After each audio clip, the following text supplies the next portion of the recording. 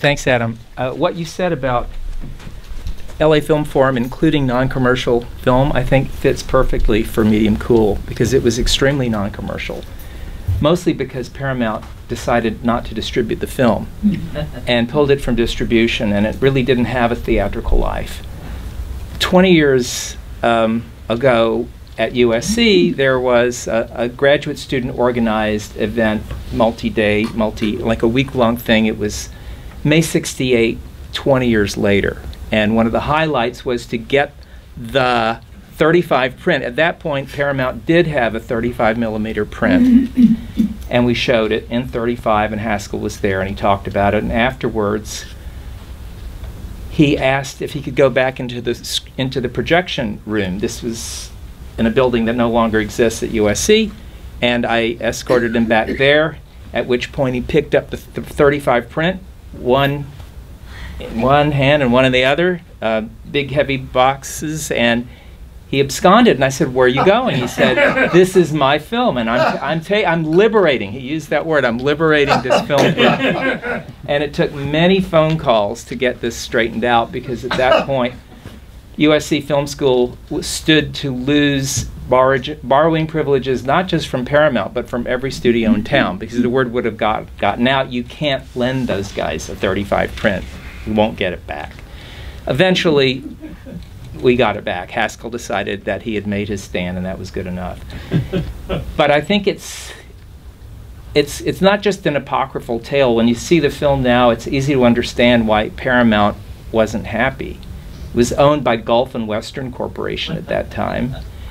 And originally, the film was to have been made in New York, and it had a roughly, it's the same, more or less, the narrative would have been somewhat the same, except towards the end and near the beginning of the shooting, Haskell, who's from Chicago, realized that he had to make this film, and he had to set it in Chicago, not New York. Why? Because of what Adam just said about the Chicago the Democratic National Convention that was being held in Chicago, and the planning that was going into all the demonstrations, some of them by the Yippies and some by other factions, SDS, Students for Democratic Society, and lots of others.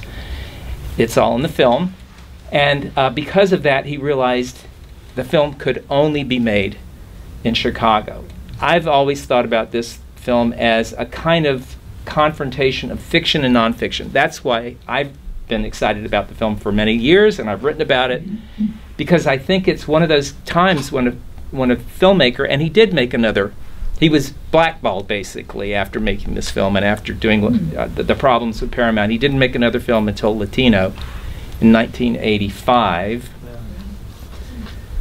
and he always said he was blackballed because of that. Of course, he continued to shoot and got another Academy Award as a cinematographer for Bound for Glory, but it wasn't possible for him to write, direct, and shoot as he did with Medium Cool again until Latino. What I want to say about this, a couple of things. As I said, a kind of confrontation between fiction and nonfiction, and I think it's super interesting to think about how that contestation, how that battle turns out in the course of the film.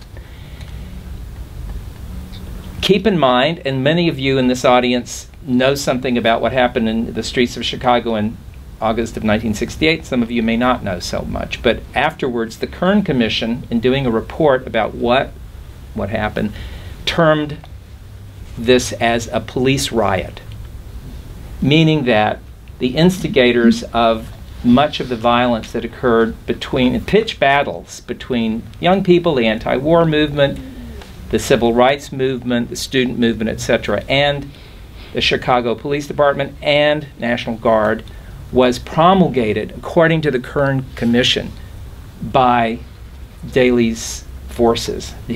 Richard Daley was the mayor of Chicago and was for many years, and was the head of a very powerful political machine in Chicago, and he had made it very clear that his city was not going to be invaded, and this wasn't happening on his watch. And so what happens and what we see in this film was described later as a police riot.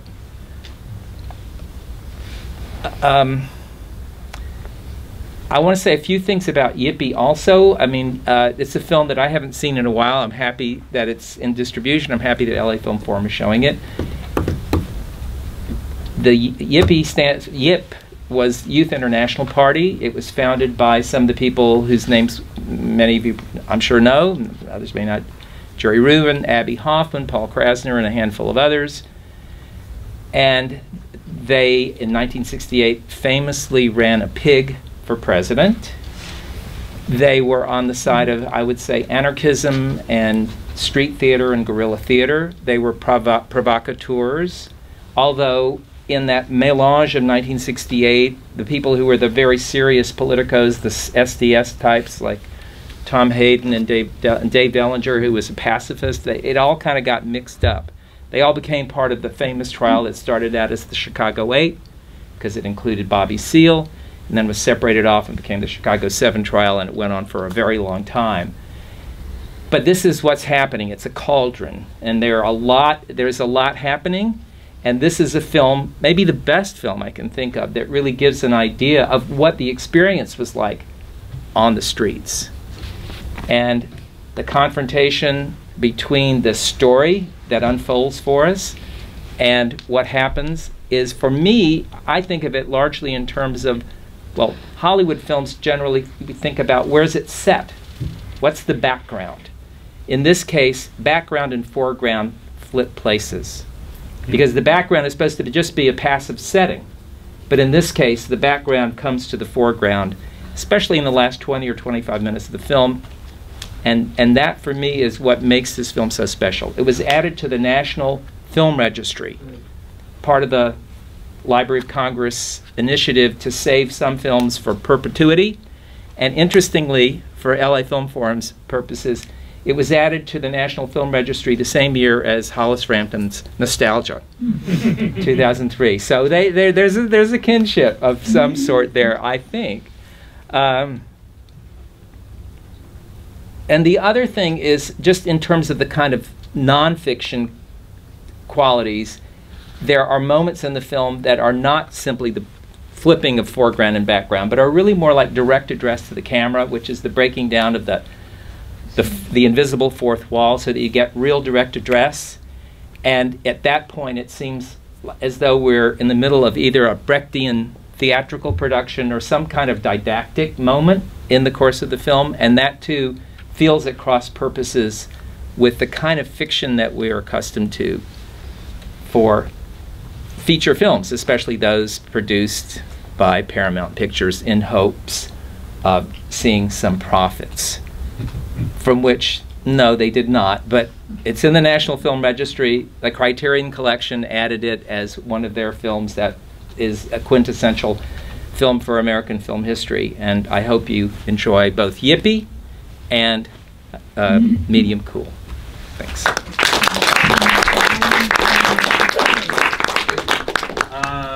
Yeah, we'll just go right through, and thank you all for coming. And as I mentioned, we won't have a Q&A since Medium Cool is on the long side. And enjoy.